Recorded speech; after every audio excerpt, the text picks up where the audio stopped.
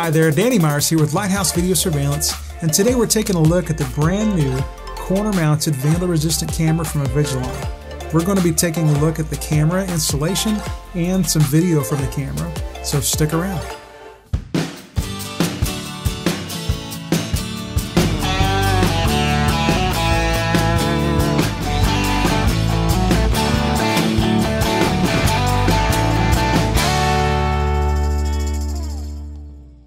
Alright, this is the second video in this series. If you haven't seen the other video on the unboxing, it's about a 12-minute video, 13-minute video that goes into detail of what comes in the box and what to expect installing it and some up-close footage of the camera.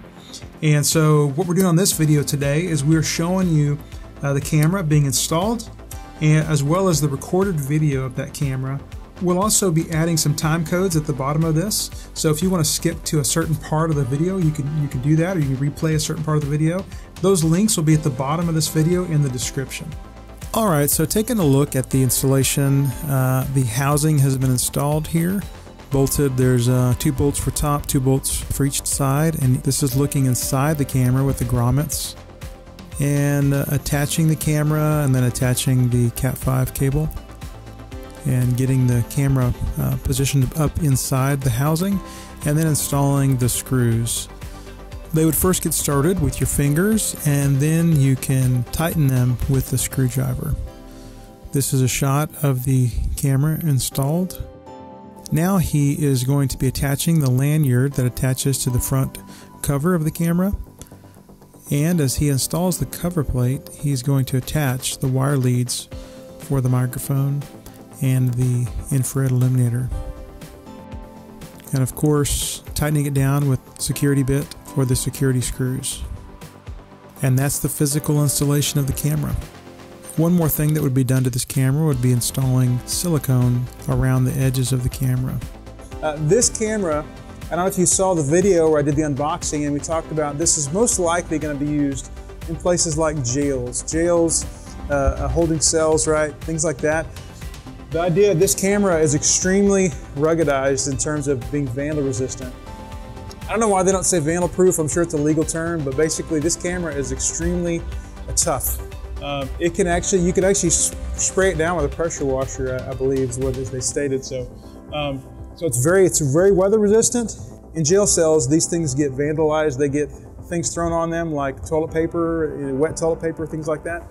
And so they'd want to be able to wash them down. They could do that with a pressure washer as long as this thing is sealed up well.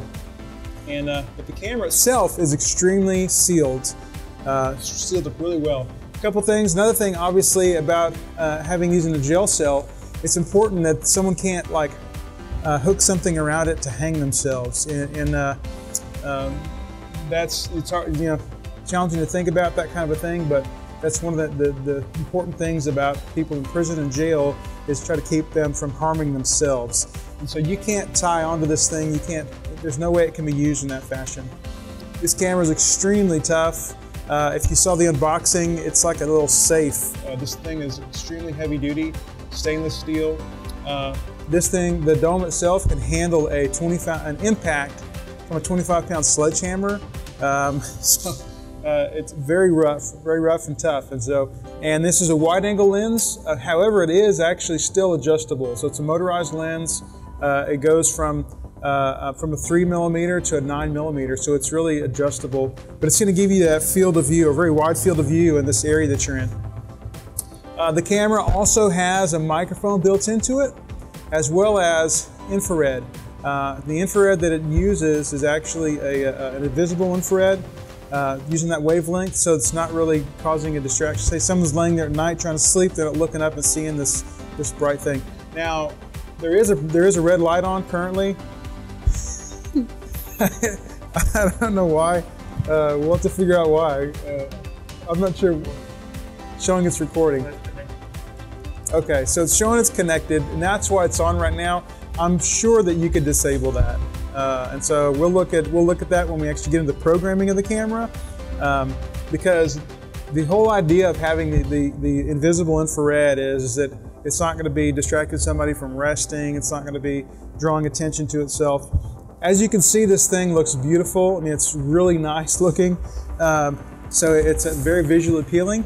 And we talked about, this is going to be for mostly indoor for jails and everything, but you notice we're outside. We're actually in like a little vestibule here, and I could see them being used in this type of an area as well. Say like at a school where kids are like to mess with things. So this camera goes in the corner there. It's extremely protected by the corner itself and then the housing.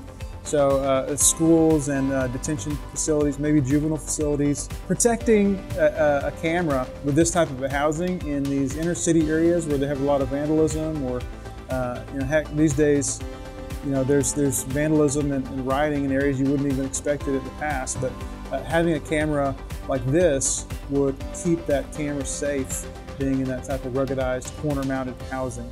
So we're going to take a look here in just a moment at the recording from this video and show you what that looks like, so stick around.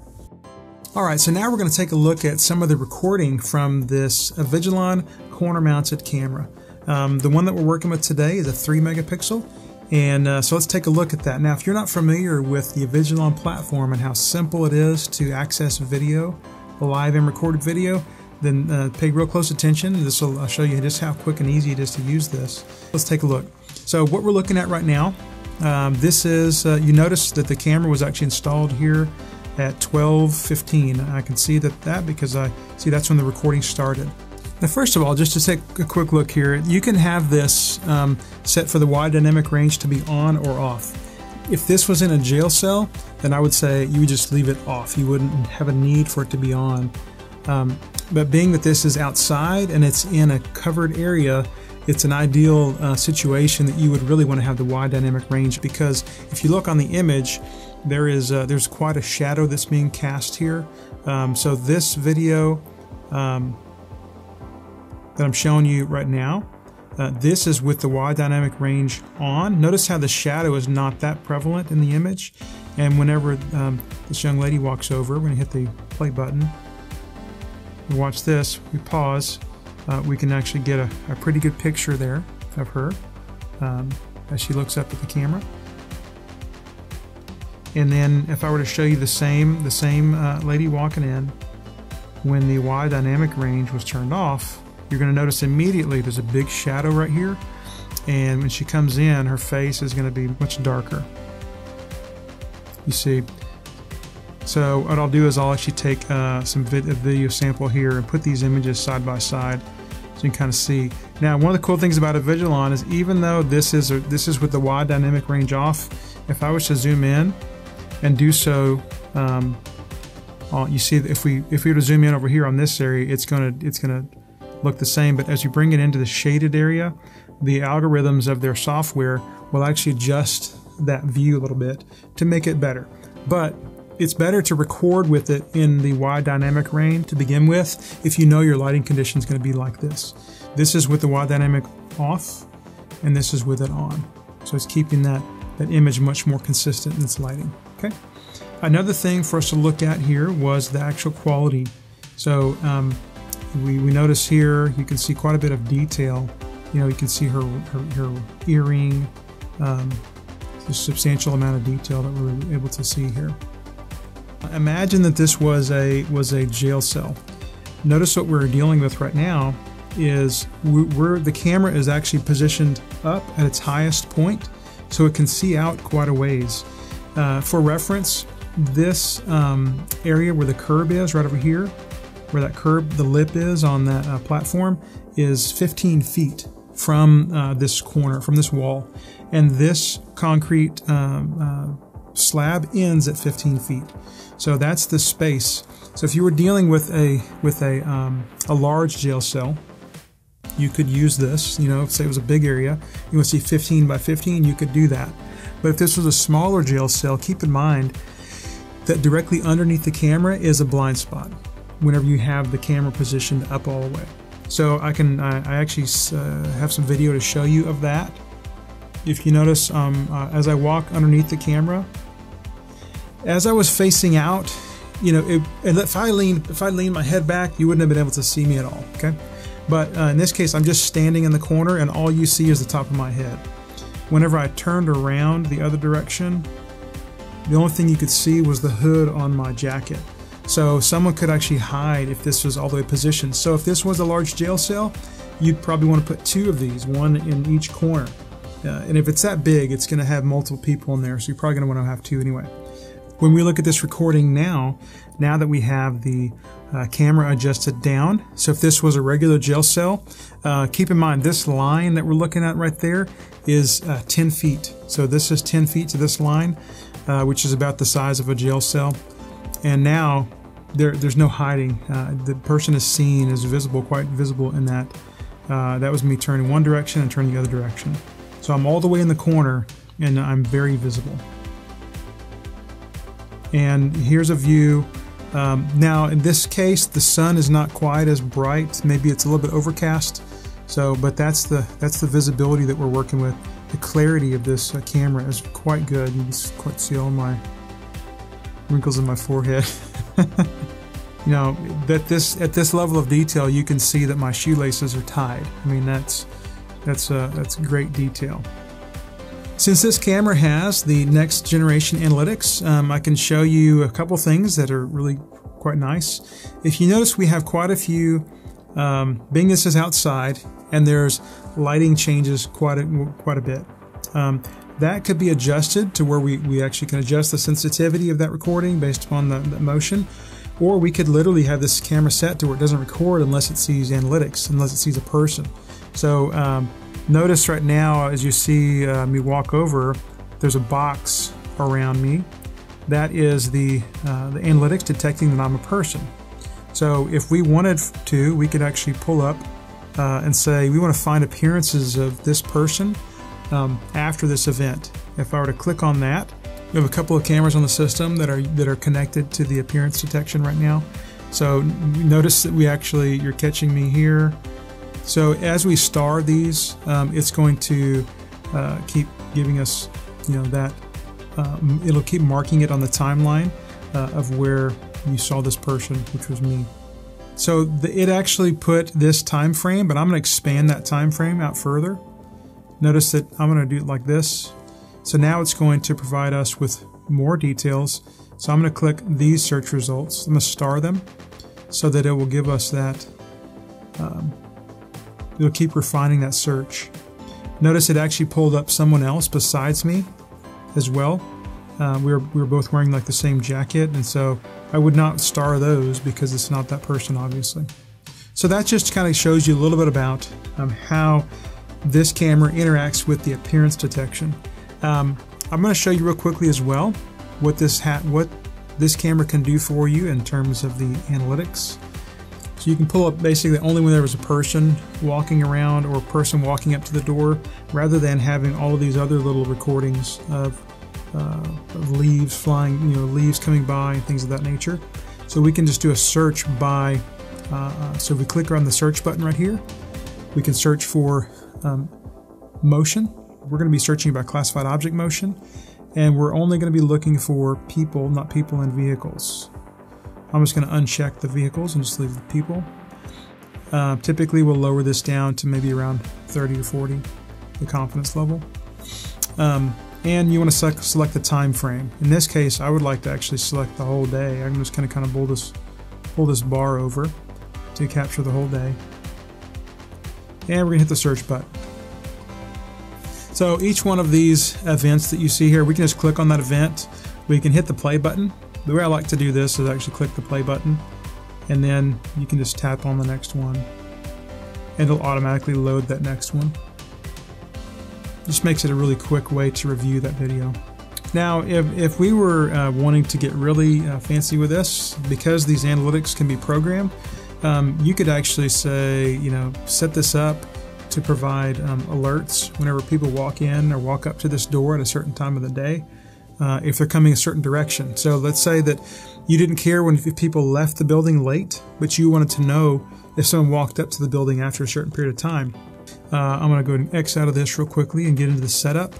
So for this camera, so if I were just to right click on that camera and go to setup, we click on analytic events, then we'll click on add an event, and notice that it says objects in the area. That's the first one, that kind of the default.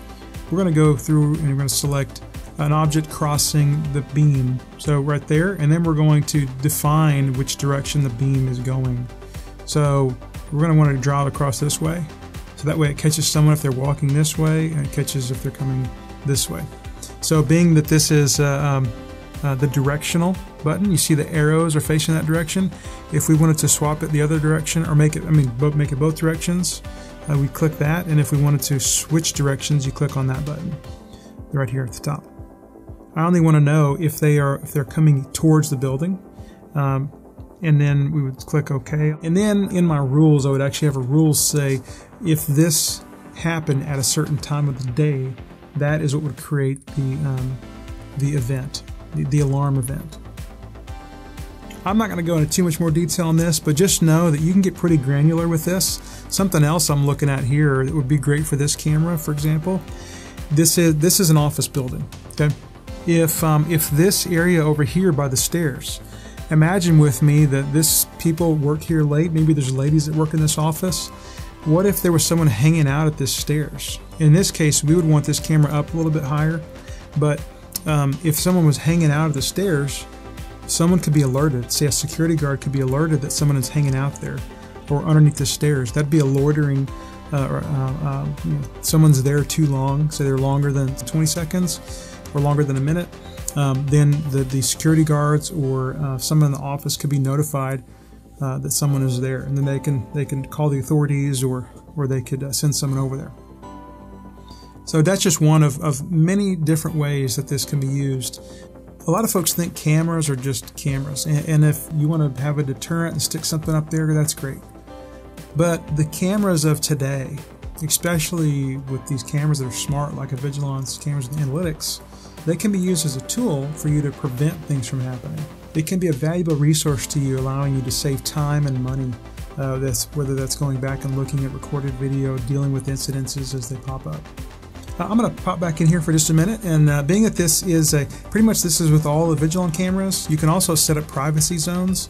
And thinking of it this way, if this was a jail cell, you'd obviously need a privacy zone. So we would just add this box. Let's say that the latrine was right here, right up against this wall right here, and so you just wanted to provide a small amount of privacy for them at that. Then that box can be drawn right there. And then we're going to just click OK. So now when we go back into the view and we look at the live video, there's going to be a box that will be covering that. Now keep in mind that if you set up a privacy zone like that, there will not be any recorded video of that section right in that area. So if this was a jail cell, you'd obviously need to be really precise and specific on where you want to put that box so that you're not eliminating too much video. This camera has this de-warping in here, but I really don't think it's necessary because the image, although it's wide, it's not really distorted in any way, so I don't really see the need for that on this. And when it comes to the input outputs on this camera, notice you have the microphone that's built in. You actually could add or connect in a different microphone if you wanted. Let's say you already had a microphone in these particular areas, you could tie them in. Let's say if it was in a better location or something. So you have that. You also have the speaker. Now there's not a speaker built into this, okay? But you can tie into another speaker, tie into a speaker that could be used if you're trying to have two-way communication on this. One thing I'm going to do as well, just to give you a quick, now I highly recommend Avigilon, obviously, as they're using their VMS, their video management system. The functionality and the settings is just so much easier to do right through their VMS. However, let's say you're working with a different platform like Genetec or Milestone or something. You can still use this camera, it'll work with that system. And if you wanted to get into the settings, let's say maybe that VMS didn't have access to these settings, we could actually access those settings through logging into the camera directly. Alright, so we're just going to type in the IP address of this camera, and we've set up just a temporary password in here. Alright, so here's so if you're wanting to log directly into the camera and get into the settings that way, you can do so like this. Here is the focus, actually zooming in and out, the motorized lens on there, setting the focus, it's set for autofocus. getting into the setup of the camera. So notice we can get into the network setup, image and display, compression. These are all those things that you saw a while ago through the Avigilon platform, and here's accessing them just directly on the camera. The inputs and outputs, audio. Well, I hope you found this video useful to you. That's our goal here at Lighthouse with these videos. And if it was, I just encourage you, hey, can you please give us a like, subscribe to our channel, and give us a comment. Now, if there's something that we didn't show you on this camera that you wish that we would have, or you'd like to see a different type of camera, then let us know in the comments. We appreciate that. It helps us to know what you're looking for in terms of content. Now, if you didn't know, we did an unboxing of this camera the other day, and that video, you're going to be able to see it. It's going to pop up on one of these sides here at the end of the video, as well as another video which is about this camera, but it'll be kind of a more condensed version. If you're in the market to purchase a camera like this, please give us a call or visit our website at lighthousevs.com. Or if you're looking for someone to help you in the areas of design or consulting, we'd be happy to be a resource to you. Well, thank you so much for your interest in Lighthouse, where we seek to honor God by solving real problems with the right technology solutions. Have a blessed day.